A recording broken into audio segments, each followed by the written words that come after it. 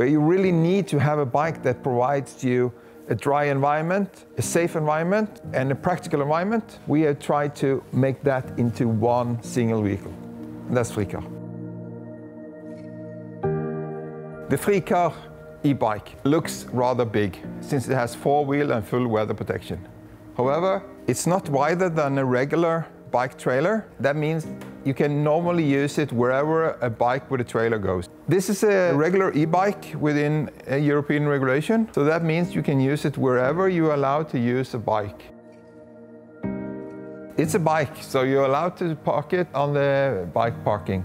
Since it's 84 centimeters wide, it's a little bit wider than a regular bike, but at the same time it's not wider than a cargo bike. So some places they have dedicated spaces for cargo bikes, and that is obviously where you should park. If not, you park it out of the way of people who needs to pass. You can, in the future, also park it on its tail. So it takes about 1 square meter of parking space. That's actually less than a regular bike.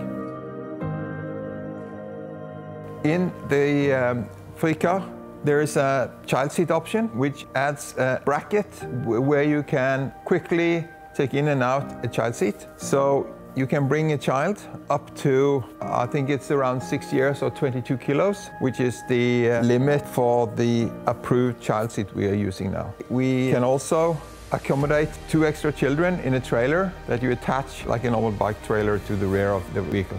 Since the child seat is very easy to take in and out from inside the bike, you can very easily change it from transporting children to transporting goods.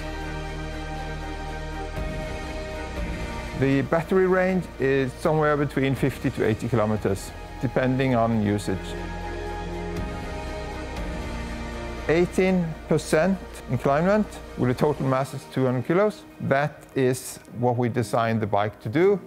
There's, of course, much more use for assist when you go uphill, but it also has recuperation, so when you go downhill, the battery will be charged. You can also reduce the power consumption by reducing the assist level.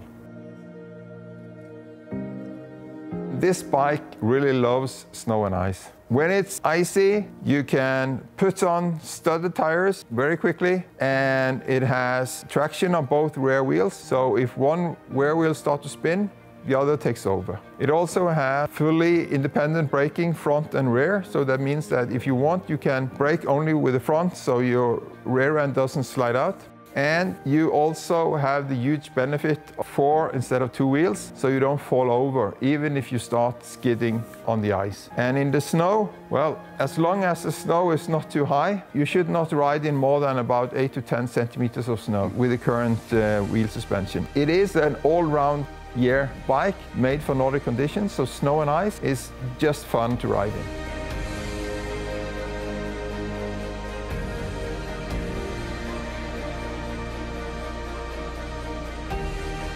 When you're out riding the bike in rain, snow, or behind the trailer or something, you will need to wash the windscreen.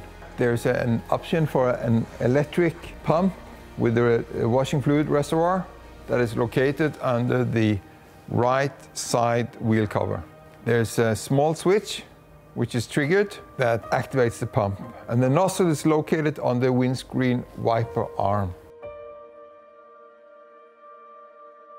Bumpy road works quite well. The wheel suspension in the rear, it's similar to a standard trailing arm suspension on cars, but it's fully independent, so it's quite comfortable to ride it. And the front suspension is multi-link suspension, which has also fully independent movement. So you're kind of floating on bumpy roads. That said, however, it is not an off-road vehicle. The off-road version will be available, but it will be a conversion kit, so you can take the existing Frikar and convert it into an off-road.